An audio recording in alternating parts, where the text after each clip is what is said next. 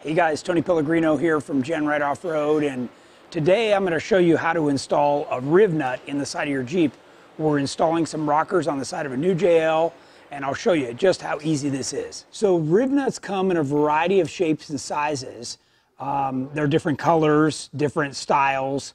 In this case, we're going to use this silver one that I've got in my hand here on the side of the new JL. So in this case, the Rivnut's pretty small. This is the 1/4 inch style. So I'm going to thread in a little bit longer bolt in order to pound it in.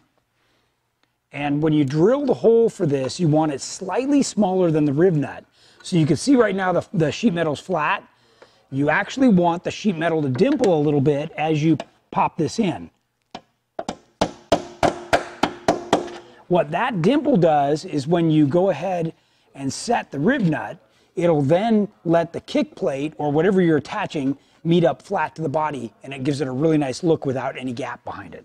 Okay, so you can use a fancy tool to actually what they call set the Rivnut, which is what gets it to expand behind the sheet metal. We provide a simple bolt with a couple of hardened washers on here. You simply thread that in.